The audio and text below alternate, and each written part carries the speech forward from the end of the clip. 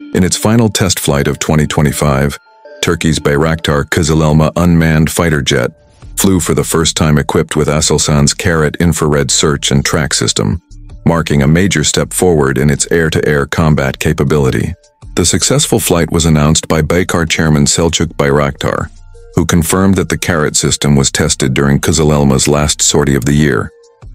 According to ASELSAN CEO Ahmet Akyol, integrating KARAT will significantly enhance Kızılelma's combat effectiveness, as the system is designed to work seamlessly with low-radar cross-section aircraft. Unlike conventional radar systems, KARAT operates as a passive sensor, meaning it does not emit signals. This allows Kızılelma to detect and track aerial threats without revealing its own position, a critical advantage against modern stealth fighters. With KARAT on board, Kızılelma moves beyond the role of a conventional unmanned jet, emerging as an advanced hunter aircraft capable of operating in contested airspace.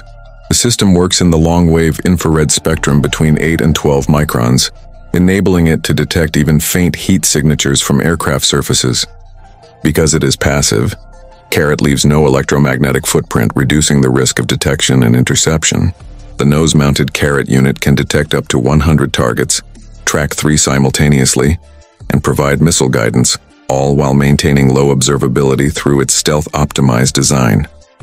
While both KARAT and the Toygun system rely on infrared technology, they serve different roles.